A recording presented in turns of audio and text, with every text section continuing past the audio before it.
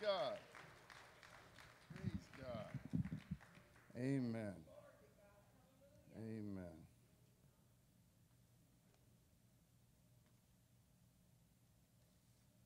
Well, last week I got to preach in West Virginia. Amen.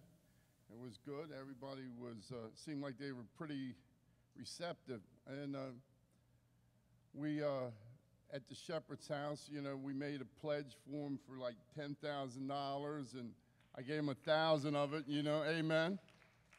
Try to help them on their journey. Amen. And as you know, Gerald Crabb's going to be coming. Amen. Come on. Amen. Man, get all psyched up. Like get ready to receive a blessing, a miracle. And I don't want to I know last year, it was a big plug for the building fund. You know what we're doing. It's a good time to catch up on your tithes. How about if you just caught up on your tithes for the building fund? Wouldn't that be cool? Really? How about if you really tithe this year for the building fund, and all of that money will go directly to it? Amen. Then you'd be squaring a deal up with God. Amen. Then the day that you do get in the kingdom, he might say, hey, that was something good you did, because now your grandchildren have a place that they can learn about Jesus, because I'm not coming back as soon as I thought. Amen, right? Come on. Amen? Isn't it a good place? You can tie into anything else, and it's only temporal. But if you tie into things of God, it's for eternity. Amen. Who believes that? Amen. And some big miracles happened since Gerald's been here. His one, he needed a bypass, and I directed him to that. Amen. Isaac was running out of blood. Amen. He got a healing on that. I got my diabetes and that under control. Amen. Come on. There was some miracles. Amen. I got Joanne out of the house. I'm telling you, miracles have been happening. Wow, I had them back, too, the girls back. They're so comical. They'll tell you the craziest things, And so this time I took them to a toy store. I said, not like happened last time. Yeah, I know what happened last time, Pop. You got mad at us and we started crying. Yeah, I said, you were going to have me put away. You started crying, and they thought I was kidnapping you guys. So this time I just went in and just let them get anything they want. And so when we went to the cash out line at the Target, they said, is it somebody's birthday? And I said, yeah, it's somebody's birthday. I wasn't lying. Yeah, somebody, but it wasn't their birthday, amen.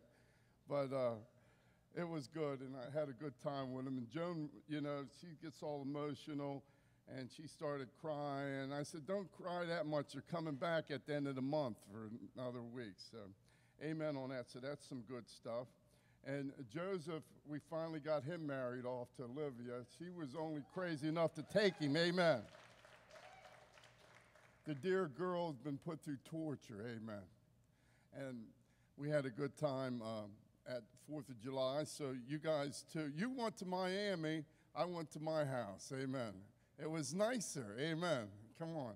But we had a good time. And so summer's here. You see where we're at. We're in July.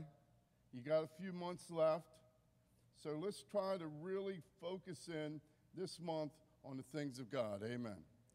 Let's really try to focus in. I got a little word for us today, and let's bow our heads, and I'm going to ask God to help me out with this. In the mighty name of Jesus, could you please touch us today, touch this word, bless it. Let me bring it forth the way that you want it, Lord, so it touched the hearts, souls, and mind. In Jesus' mighty name, amen. Do I have that other microphone, Bill? If I could get that, amen. Amen.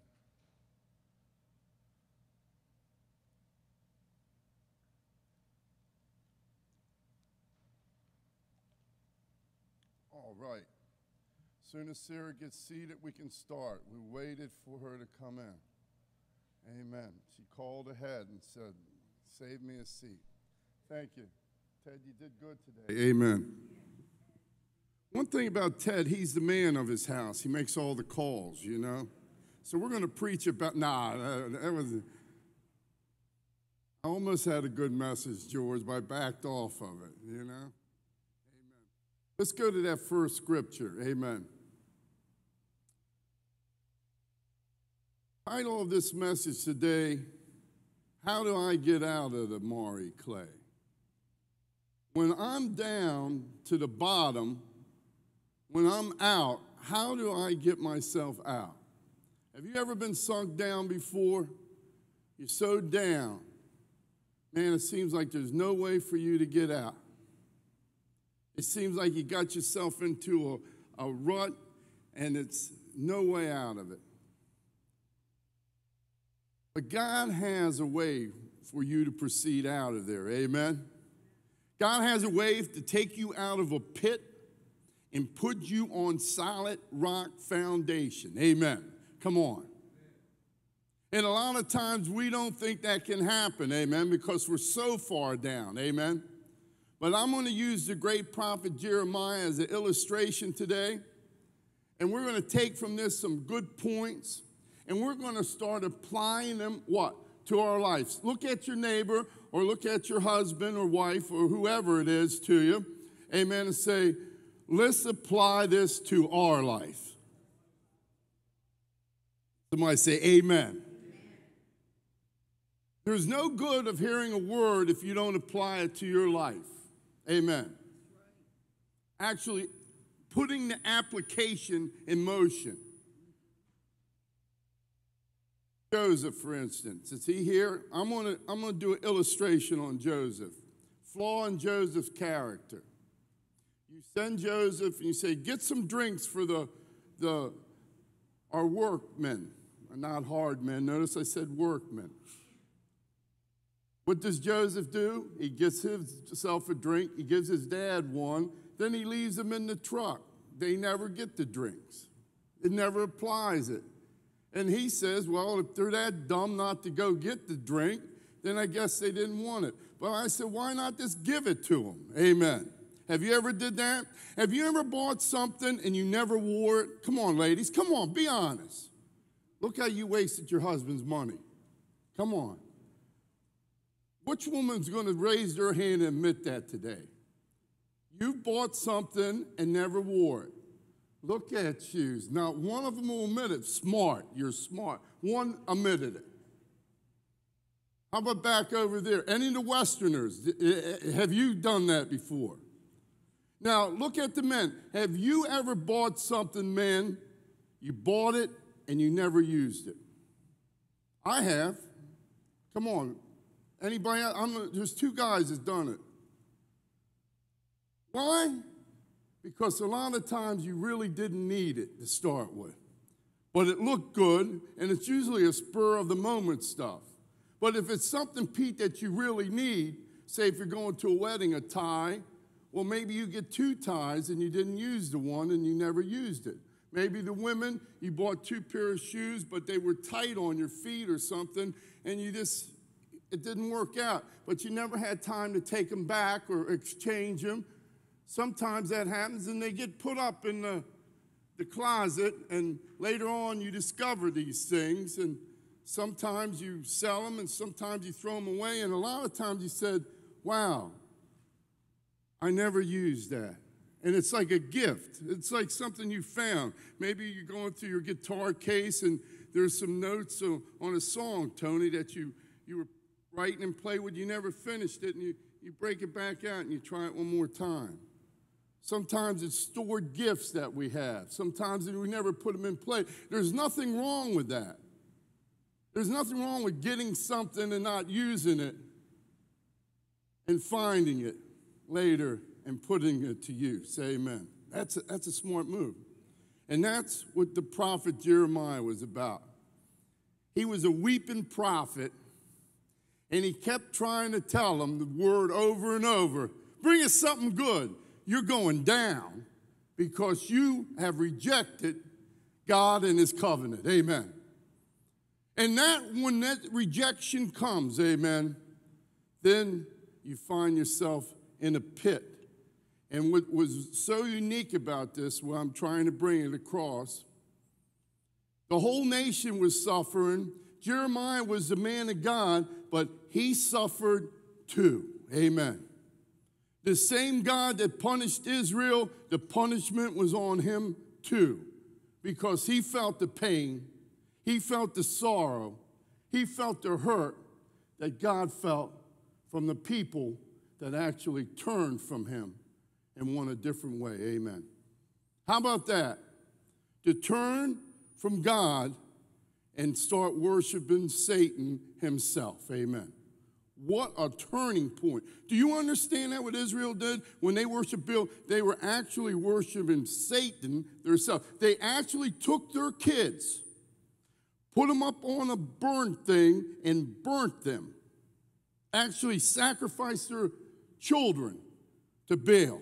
Amen. And they said the blood would be so, this orange thing that mow it or whatever it is, that it would go so, I was reading this story on it, and the kid's blood would actually start in there and it'd start turning blood red, the thing would. And they would give their children constantly and constantly their very own flesh and blood, giving it to Satan himself. And that's, can you imagine a country that had God's blessing and promises and turned that wicked? Amen. Come on. Come on, somebody think, man, I'm trying to put this in today's term. Think about it. Let's take a look at what happened here. So they took Jeremiah and cast him in the dungeon of, what is that, Malchiah, the king's son. And it was a court of a prison. And they let Jeremiah down with ropes. And in the dungeon, there was no water but mire. And Jeremiah sank into the mire. This thing was like, it was a well, like with water out of it. And as they lowered him, he started sinking, sinking, sinking. Now, when he stayed there, so when he used the bathroom, it was in there. As he started sinking more, so at last he's submerged in mire. At last he's engulfed in this pit, this well thing. Can you imagine that? Think about it. And think about what sin has done with us from our relationship with God and how sunk we are. The hidden sins that you have and nobody else knows about, that you do constantly, and you think you get away with it constantly. One day, what's going to happen, the very thing is going to take you down into a pit. And that pit is going to consume you, and you will not be able to move. Unless you have the great I am, Jesus Christ, send rescuers to pull you out of that miry clay. Amen. Man has sunk in a prophet that did nothing but prophesize to him. A prophet that did nothing but tell him what God was about and what he was about to do. Let's take a look at what happened here to weeping prophet. Jerusalem actually was taken away from them. They lost Jerusalem. The first time, there it was, 626, when he started his ministry, amen. By the time it was finished, Jerusalem was gone, out of the hands of the Israelites. What's today happening? Jerusalem, it's not, or what shall I say, it's not where Israel wants it to be, amen. There's too much Muslim influence, too much things around it. Why? Because this little thing, that city, it's not worth much. There have been more prophets' blood shed in Jerusalem than any other city in the world. Wow, what a claim. What a claim. Jesus himself, when he went into Jerusalem, he said, Jerusalem, how I longed to weep for you and take you like hens underneath. He said, how I tried. And man, the day he went in there and they were going, hallelujah, at the end of the day, man, they were going to put him to death. Amen. Come on. Can you imagine that? They lost Jerusalem. And then what else did they lose? They lost the very temple of God. Solomon's temple destroyed. The temple taken away. the holy city taken away, and then the temple of God, amen, where he said that his train filled the temple, and they couldn't even preach in there, where God himself, my God, dwelled in there, amen. He come out from a tent and dwelled in there, and they said the presence of God was so thick. They lost it because they went out and sucked, and they seeked Satan's God himself. Come on. The things of Satan. The very children, my God, at last they started eating their children. Come on, amen. That's how wicked, that's how corrupt they got. From a nation that was built on God to a nation that turned completely against God. Completely against God. Wow, can you imagine that? You lost the holy city. Now you've lost the temple of God. Now you've lost the generations of children that you destroyed. Amen. You lost your children now. Wow. Jeremiah's in a pit. It represents how man, my God, without God will sink. Amen. It represents how you without God are going down. Amen. Not up. Amen. It represents the stink, the foulness of sin in your life, sin in your camp. My God, destruction of your home, destruction of your family, amen. Destruction of your loved ones, amen. Because you have got yourself into a pit, amen, and you don't know how to get out of it. I'm telling you, there's a way to get out. If you can call on the name of Jesus Christ today, if you can take that step, amen, and say, God, I no longer want to be down, amen. I want you to pull me up, amen. So they took Jeremiah and cast him into this pit. There was no water in it but myrrh. He sank, all consumed up, the great prophet in there. And they put him there. And the king said, he said, man, go ahead. You do what you want. I ain't got no authority over this. Sinking. You gave up on God and you want to seek foreign gods. You allowed them in your house. You allowed them in your church. You allowed them in your workplace. You allowed them around the kids. You allowed them around your mom. You allowed them around your dad. Now your whole family is corrupted with this thing that you brought in to the home, amen. This devil thing that there's no way out, amen, lest God completely destroys it, amen. And you're sunk down through. And everybody knows you're sunk, but nobody's saying anything because they said, you got yourself in this predicament. Come on, amen. You ever seen somebody like that before? That's good for you. That's good. Man, you got yourself in it. I know I got myself in it, but how do I get myself out of it? Come on, amen. Yes, I've been down that pit myself, amen. Yes, I know how it feels to be down there, how it feels to be sinking. And all the things around you, nobody hears you, and you're crying out that night. You're crying in your bed, and you're asking for God to take something away, and it keeps going into you. But you know something, what I think, and it comes to my mind every time?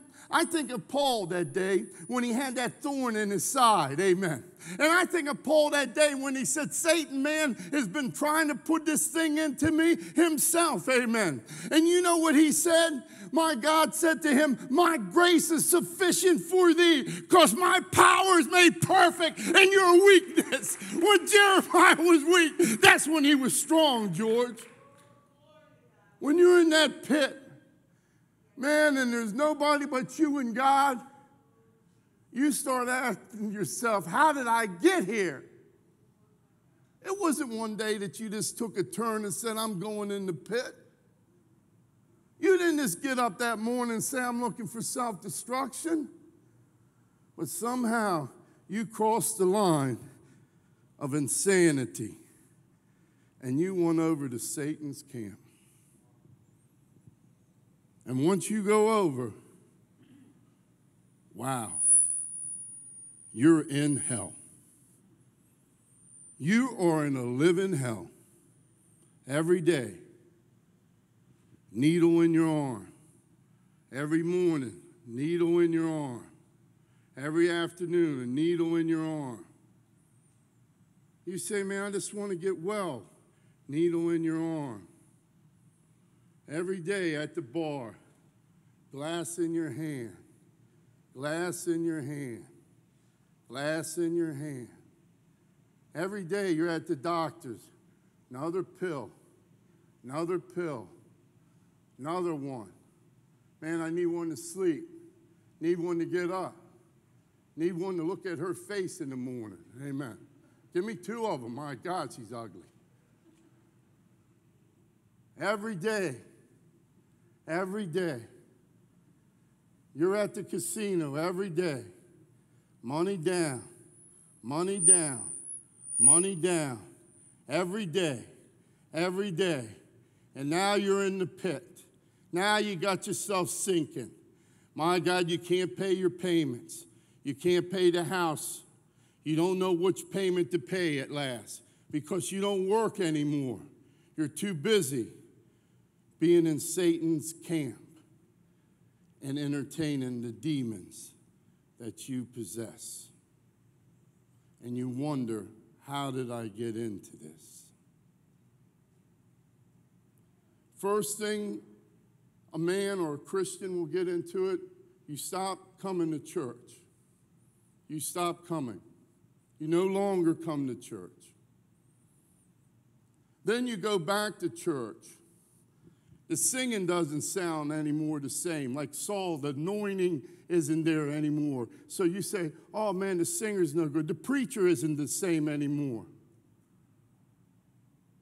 The people aren't the same anymore.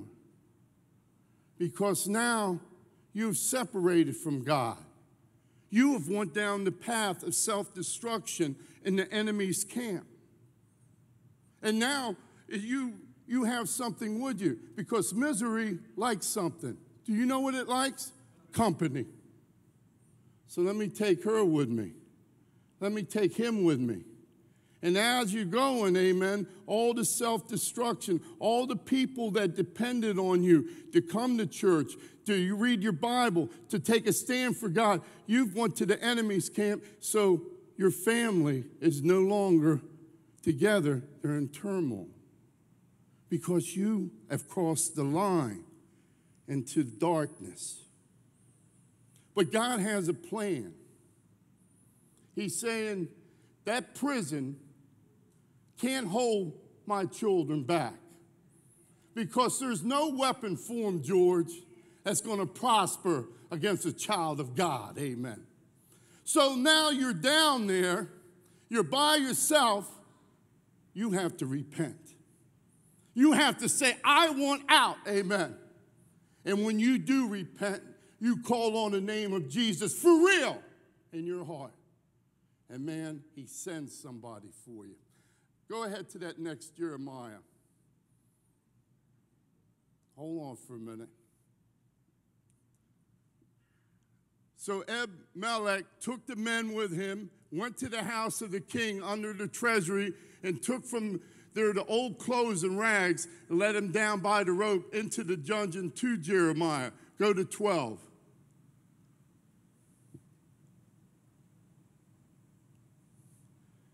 Then Abimelech and the Ethiopian said to Jeremiah, please put these old clothes and rags under your armpits, under the ropes. And Jeremiah did so.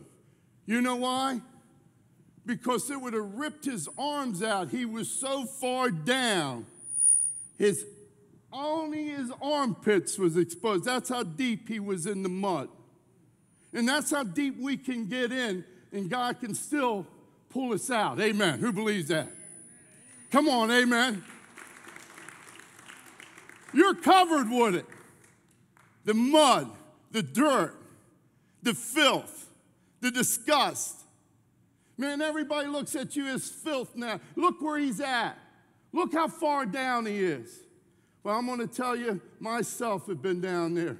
And when I called on the name of Jesus that day and I asked him to pull me out of that clay, amen, he sent me some ropes, amen, some old clothes, amen, some rags, my God, put under my arms, amen, those filthy rags that I needed to get out of it, amen. He was going to make them white as snow, amen. He was going to do a washing with the blood of Jesus from Calvary, amen, to get me out of that pit, amen, and give me a life, amen, that would be new, amen, that I could have and live, amen, and walk freely without bondage and chains on me anymore.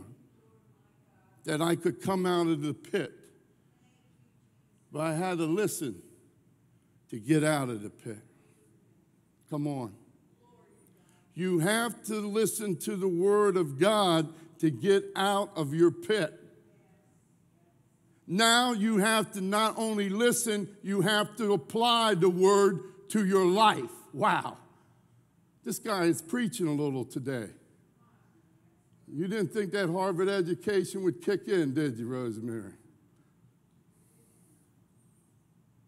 Apply it. The things you bought before. What was it? Paid for. Jesus Christ on the cross of Calvary paid for you with blood and his body. You've been bought and paid with a price. Now it's time to use it to get out of the pit. It's there. The gift is there. Now apply it. Put it in. Go for it. Take it.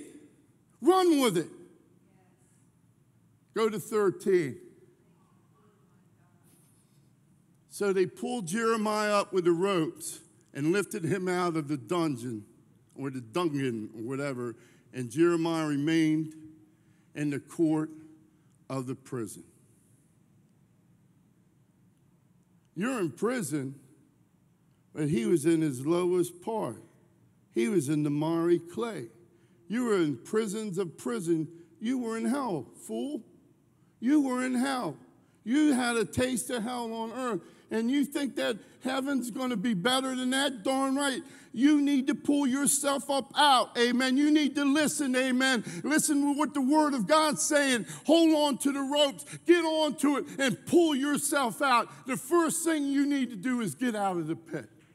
Can I hear amen? Get out of that pit. Cut it off. Cut it off. Get out of the pit. You have to get out of the pit. Israel was so unfaithful. He told them there's going to be invaders in the north. They were so unfaithful to the law, to the covenant. They were so unfaithful. They forsaken God. They were so unfaithful, my God, that the offerings that they were sacrificing wasn't even right. It wasn't even right. And they got themselves into a pit. And that's what the United States is offering you today. The pit.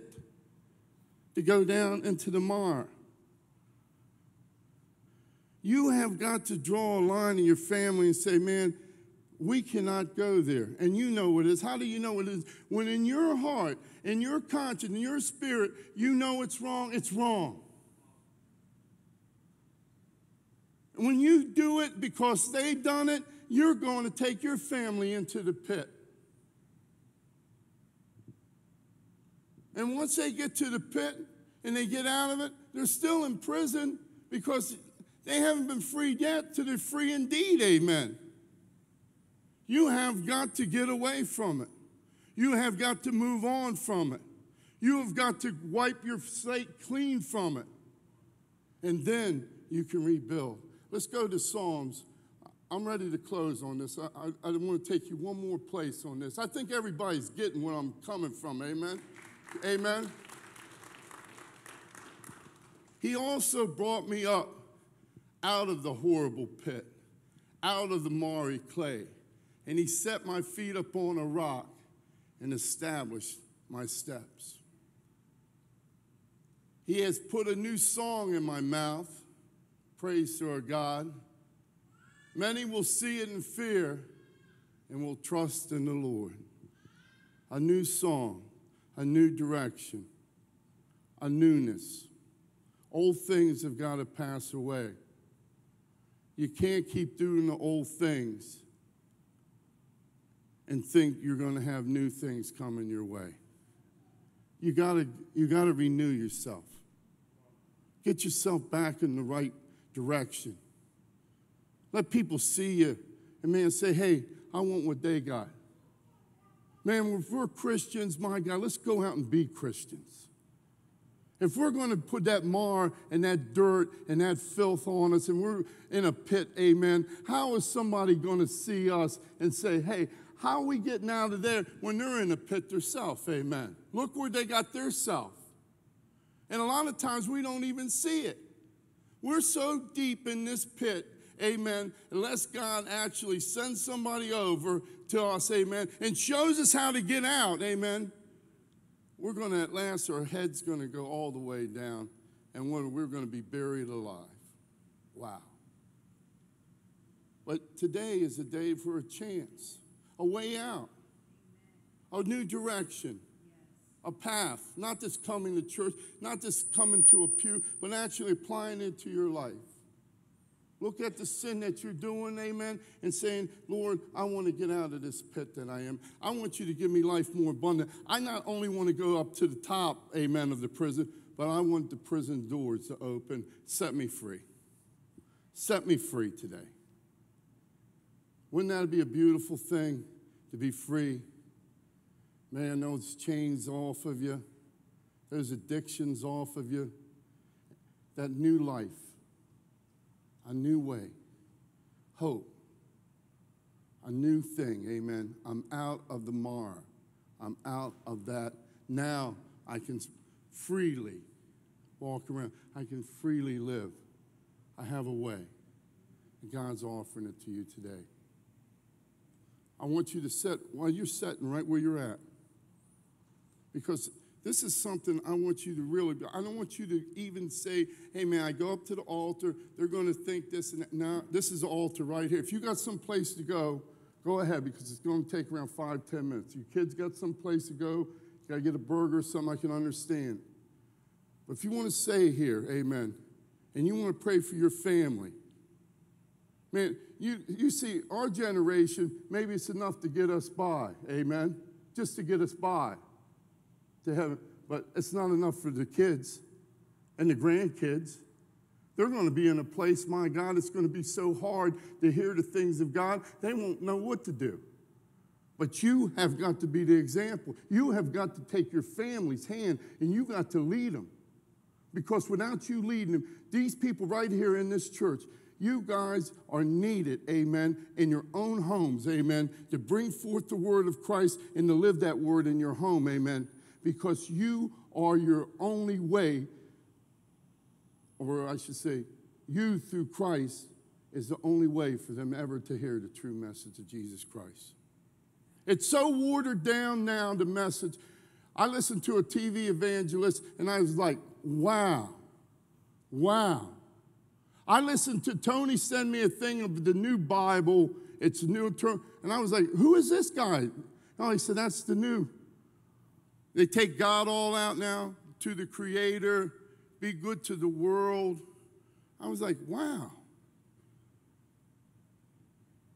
You'd be like that one, what was that, Ted and Bill's Big Adventure? Be most excellent to one another. And they said, oh, wow, man, that was a beautiful religion, man. You are the lifeline to pull your children out of the miry clay. It's up to you. Are you ready to do something about it, or you want your grandchildren to go into the pit?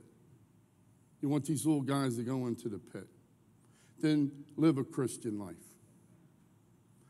Live a Christian life at home. Say no to sin. Say no. No.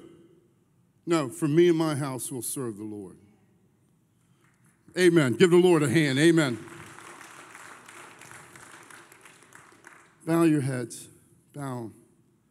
Lord, I ask for you to intervene.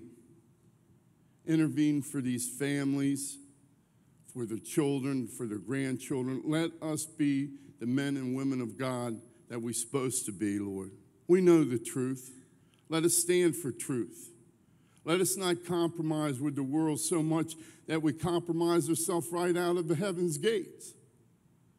Let us make a stand. When we know what's right, let's do what's right.